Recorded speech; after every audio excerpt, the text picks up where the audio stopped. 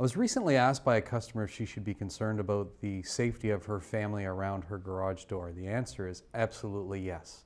The garage door has many moving parts, and combined with the forces of torsion springs, gravity, and electric motors can be very dangerous to the unsuspecting. Between the years 1990 and 2005, Public Health Canada did a collection of data from 14 major hospitals around the country. There were 622 cases of injuries at the 14 hospitals over this period of time, with 40% of the cases occurring in patients aged 5 to 14.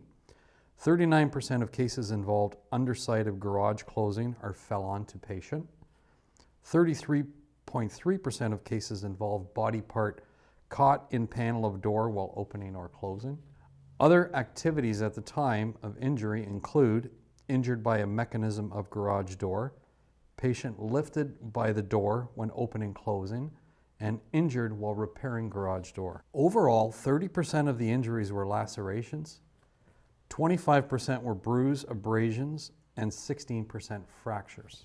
There were 15 cases of amputations that involved a hand, finger, or thumb. It is important to note that these statistics don't represent all the injuries in Canada, only the ones that are associated with 14 major hospitals that admitted these patients into their emergency room.